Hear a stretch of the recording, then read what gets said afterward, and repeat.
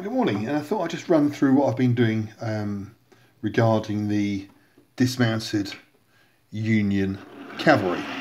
And these are all perimetals, and I've been painting them in batches of 6. And this morning I've just prepped this lot, and these are the command in sack coat. I think I've shown you a few of these before. But they really are very nice sculpts. All poses are different, and I look forward to painting those up. The sack coats aren't quite as fancy as the shell jackets, but more of that in a moment. Quite a nice bugler there. So they're to be undercoated. These have been undercoated today, and that is dismounted with shell jackets. And what I'm doing is I'm making 2 regiments, 1 of each style of coat, just a variation.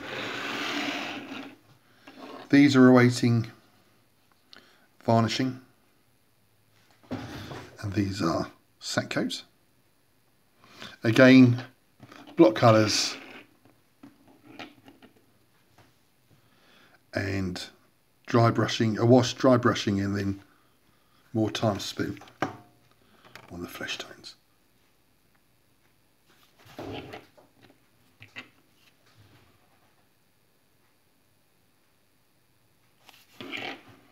And on there,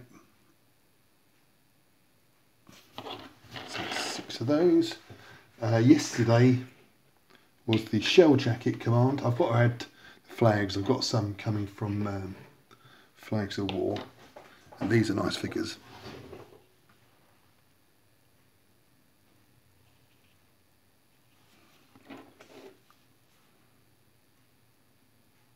See a bit more yellow braid on these. Standard bearer taking his pistol out of the holster. Very nice.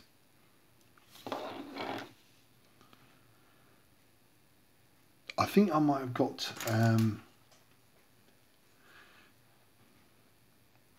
the area there. I don't think he's got a red shirt on, but I think that was a scarf.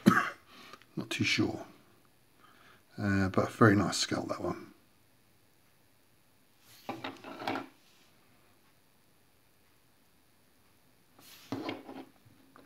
That's a nice one as well. A bit characterful of the period. What else have I done? 6 more in shell jacket.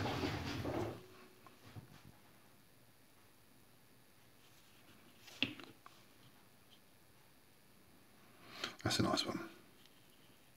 Nice straight up, straight down figure. So I've sorted my chest infection at the moment. It's not going away.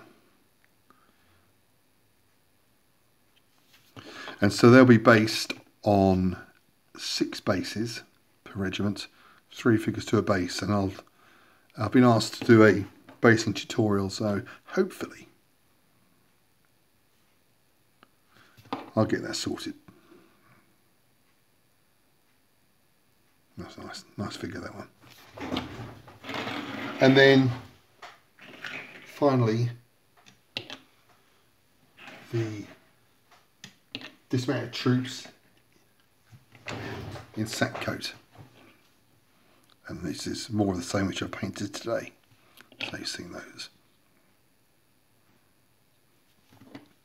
I think if you concentrate on the flesh tones, it does take the eye away from the more basic uniform.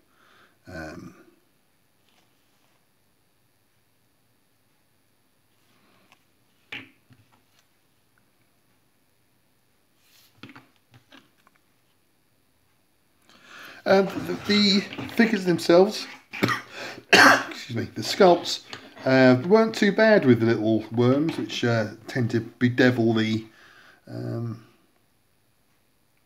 Perry figures, and I quite enjoyed it. Very easy to paint, especially the sack coat ones, without the yellow piping. They got a bit yellow down the trouser leg, but that's about it. And so once I start basing, I'll post a vid, an update. Thanks for watching.